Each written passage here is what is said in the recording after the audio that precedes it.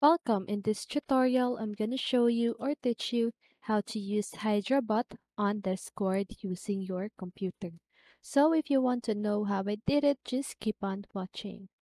So first of all, you need to add Hydra Bot on your Discord server. Okay, so to do that, you want to open your browser and search for Hydra Bot.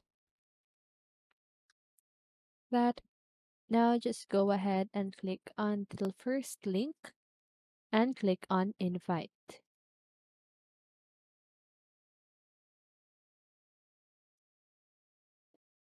And now you need to click on add to server. So just go ahead and click on the server that you want to use and click on continue. Now just go ahead and click on authorize. Verify that you are a human. Okay. And here it will redirect you on this window. Okay. So here there are four types of Hydra, but the Hydra 2, Hydra 3, and the Hydra staging is you need to have the premium account. Okay.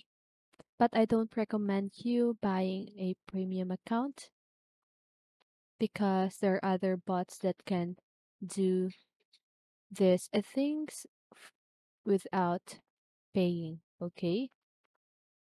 So here at the invite Hydra, you can do is here when you click on general. So here set the server wide prefix Hydra should respond to. So just go ahead and type the prefix here. So you need to make sure every time that you change on this specific window, you need to click on save here at the bottom part of your screen to save your action. So here at the second part, the reaction rows. So just go ahead and fill up any questions on this form or in this section. So the configuration, the channel, right?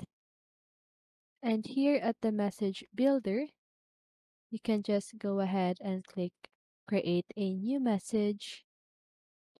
And now just go ahead and click on the message name, the channel, the message content.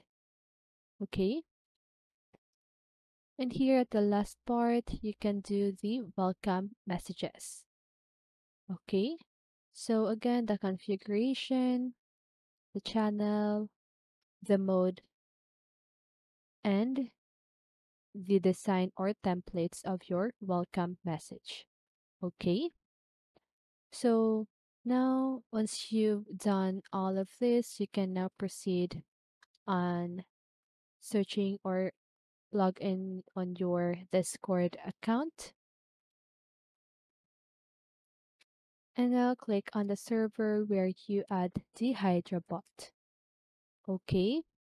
So now as you can see, I already have the Hydra bot on this server.